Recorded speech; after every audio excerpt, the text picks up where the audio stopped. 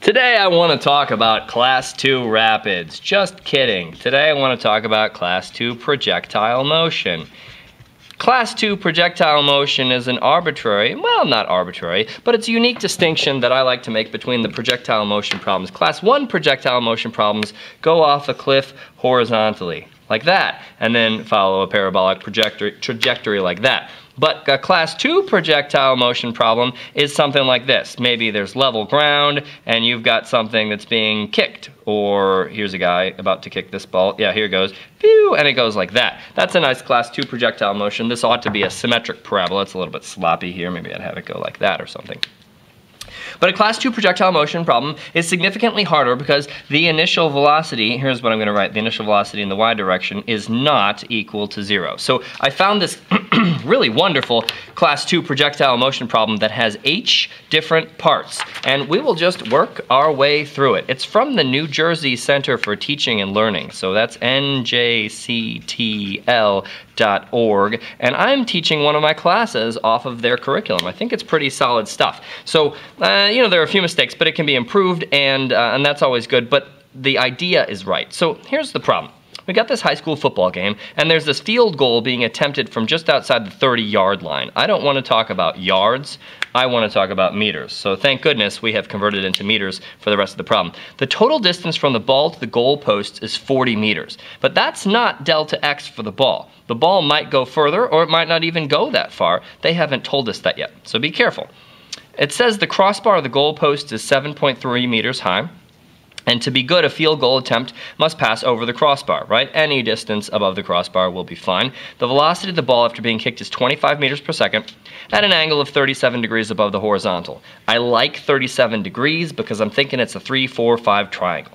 So before I even read any of the questions, I know that I need to draw my initial velocity vector. And here's what I'm going to do. I'm going to take the problems away and then bring them back only when I need to write them down. So if you want to write down these problems right now, you could, or just print the screen or something, whatever. Yeah, move this over to the side so we can get some work done. I'm going to take this initial velocity vector, and the initial velocity vector is 37 degrees above the horizontal, and I need to resolve it because the velocity in the x direction and the velocity in the y direction behave very differently. In fact, one of them will be changing and the other one will not. So here's my initial velocity, and we could call it VI or we could call it V naught, and let's go British on this sucker. V naught is 25 meters per second. What about V naught in the y direction and V naught in the x direction? Those are the things that I would probably also want to know. Well, it looks like this is going to be V naught y is probably going to be V naught, that hypotenuse, right, times it, let's see, it's opposite, so it's going to be the sine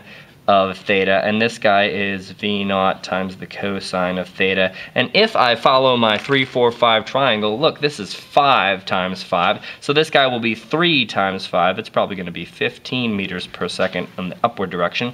And this guy is going to be 4 times 5, so it's 20 meters per second. There's a little bit of error on these, but I'm assuming it's not exactly 37. It's like the angle that gives us a 3, 4, 5 triangle, 36.9 or so. I don't know. I don't want to talk about it. Here's what I want to do. I want to address the questions and see what they want to know about this problem. But I wanted first to resolve the initial velocity vector. That you must do before every problem, because there's acceleration in y and there's no acceleration in x.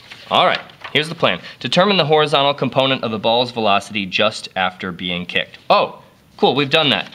That's 20 meters per second. So I'll write down A 20 meters per second. That's the horizontal component. What about B? I should write it out for you. That's the initial in the x direction. And B says, determine the vertical component of the ball's velocity just after being kicked. Well, shoot, I guess we did that too. 15 meters per second. The nice thing about the New Jersey Center for Teaching and Learning is that they are walking us through this problem with each successive step. So in our initial step, we've already done their first 2 requests. What about part C? Determine the horizontal component of the ball's velocity at its highest point. Oh!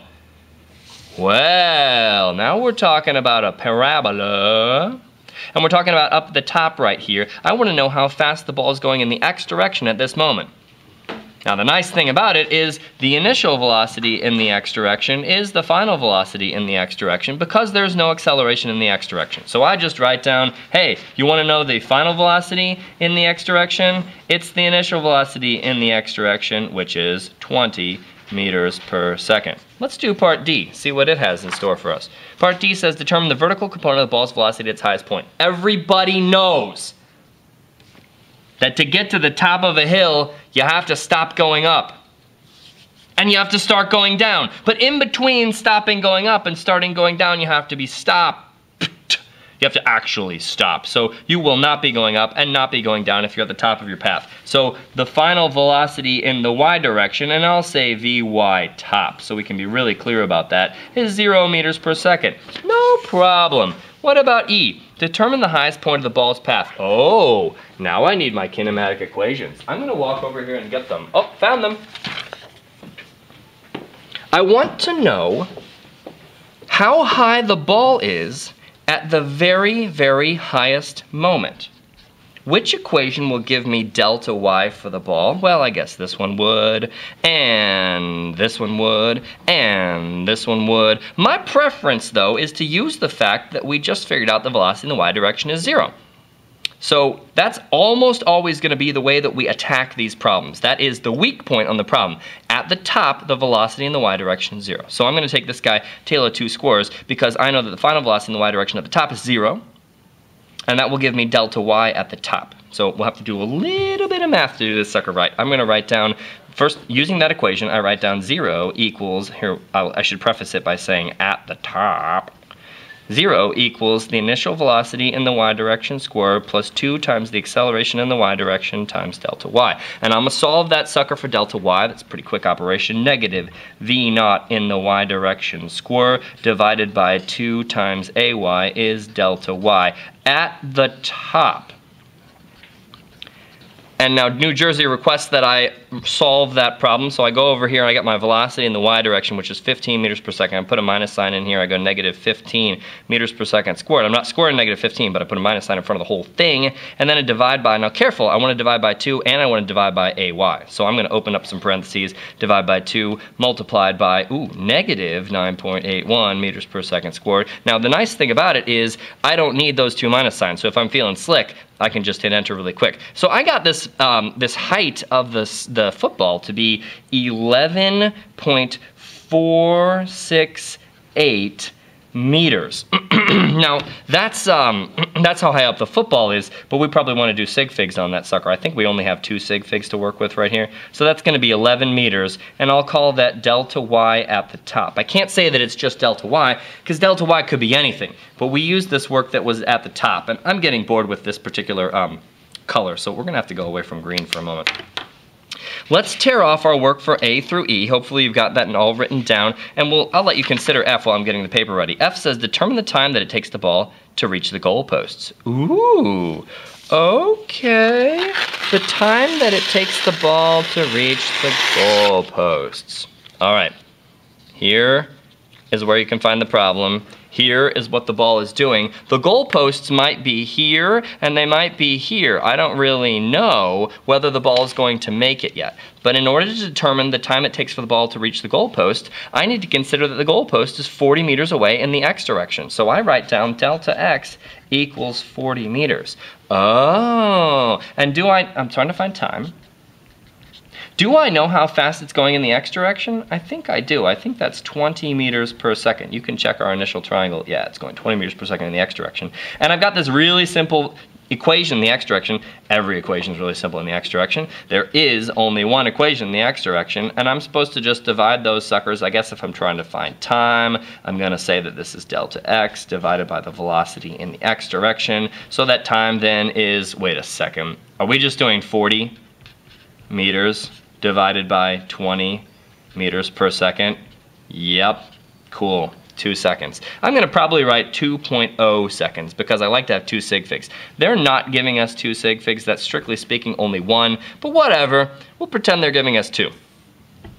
That is the answer to, oh shoot, that is the answer to part F. We are almost finished on this problem. Part F says delta t goal equals 2.0 seconds. Now, the reason they're saying the time it takes the ball to reach the goalposts is we don't know where it's going to be vertically, whether it's just falling plop right there and that's the total time, or whether it's over it or hitting the goalpost. I don't know what's going on. But G, we're ready for G right now? G says determine the height of the ball when it reaches the goalposts. And I guess we're trying to figure out whether the field goal attempt was good or not. So we want delta y goal. And in order to do that, we need an equation for delta y. Where's a good equation for delta y?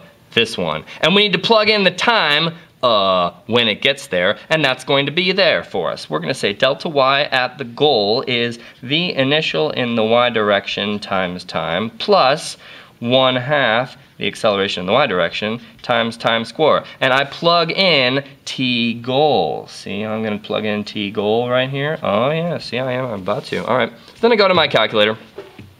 No, I'll write it out. I'll write out what I'm going to plug in. This is kind of silly, maybe a waste of time for you. Hopefully not. Skip a bit if you want to not waste your time with this. I've got V0 in the y direction, which is 15 meters per second, and I'm multiplying that by 2 seconds. You can do a lot of this in your head, especially if you pretend that the acceleration of gravity is negative 10. So then I'm plugging in negative 9.81 meters per second squared, and then I'm supposed to multiply that by 2 seconds and score it. So I'll do all that business. Let's see, we've got 15 times 2 plus 0.5 times negative 9.81 times 4, which is 2 squared. I did that in my head for you. I got 10.38, which is a little bit annoying because when I do sig figs, I'm going to have to write 1.0 times 10 to the first meters in order to show that I have 2 sig figs on that number. All right, the final question is, wait, is the goal attempt good? Is it good? Let's see. The goalpost is at 7.3 meters, and we made it over at 10 meters.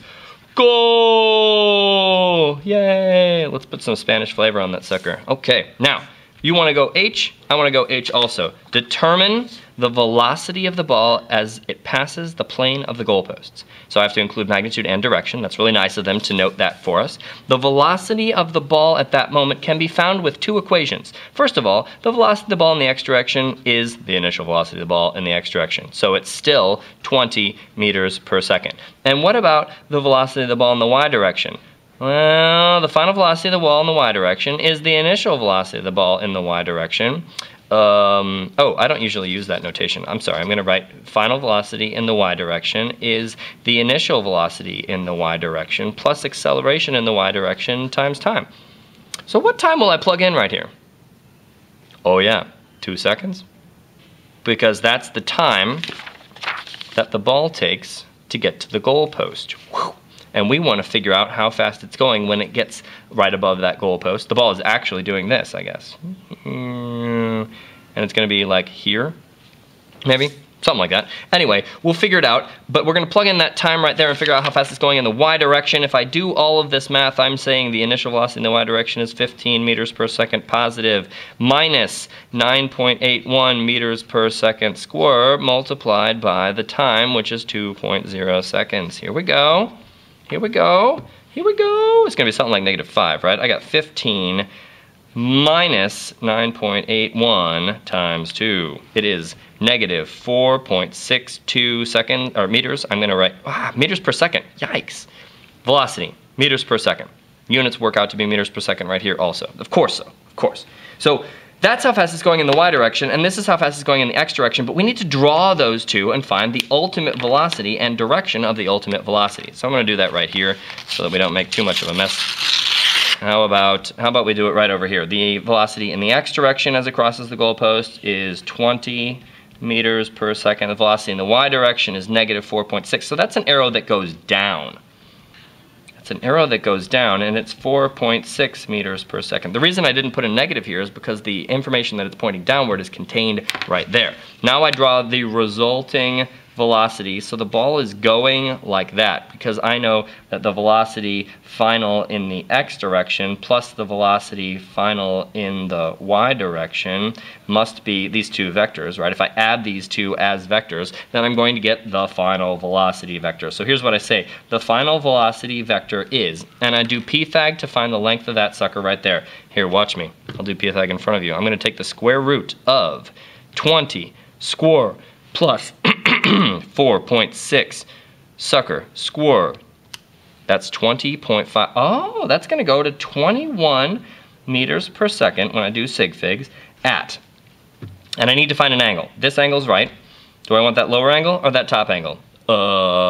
This one, because it's at the base of my resultant vector. You can go up and look at the adding vectors thing if you want to talk about that some more. But now I take the inverse tangent. Here I am, inverse tangent. Opposite, 4.62. Adjacent, 20. Whoa, careful there.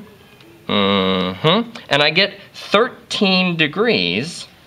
13 degrees though, like what is this? This is up and this is over. So I guess that's 13 degrees down from over. Or I could say down from horizontal. We have finished the problem. I'm out.